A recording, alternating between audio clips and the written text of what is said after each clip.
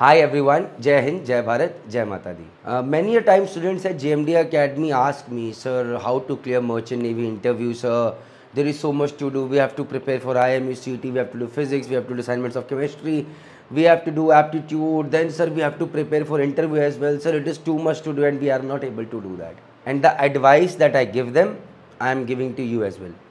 And that is, don't think of the result, just start working on the process day by day. And that working on the process starts by preparing 5 questions every day. So if you are smart, then you will have all the questions that are being asked in the Merchant Navy interview, say IMU CET interview, right? Say the question list is of 200 questions, 250 questions, say 300 questions. Okay. Now if there are 300 questions and you decide that I will every day prepare 5 questions that I will write the right answers, I will check whether they are right, I will understand their explanation as well, why it is like this, why it is happening, and then I will stand in front of mirror and revise as well. Not once, not twice, but I'll repeat it 3 times so that I know those 5 answers are prepared really well. See what an interviewer would love to hear.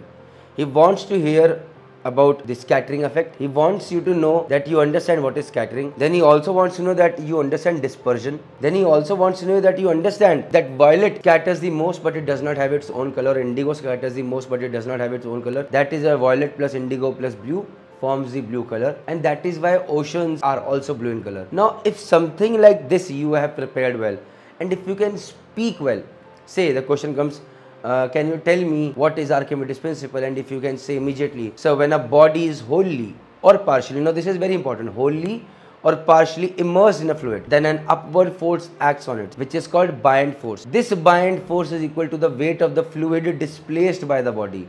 Then the next question can come is, what is weight? What is force? So that is how you have to prepare. And each day, if you can prepare 5 questions diligently, 5 questions diligently means you just do not have to write their answers in notebook and done. You have to see that you have understood them. You have to see that all the cross questions coming from this answer, you know them well as well. And also you have to stand in front of the mirror or give a mock interview to a friend at least twice for that particular question. Once that is done, that means your 5 questions are done. Now you do that every day. Within a span of 30 days, 50% of your job is over. And God forbid on Sundays, if you can do 10 questions, 60% of your questions are completed. Then next 40% can be completed over here, over there, or in a span of another 10 to 15 days. So within a span of 40 to 45 days, you are damn ready with the interview. And that is what is the need of the hour. With this, all I can say is, keep working hard, keep studying, step by step तब होता है. जुनून रखिए, हिम्मत रखिए और आगे बढ़िए. जय हिंद, जय भारत, जय माता दी.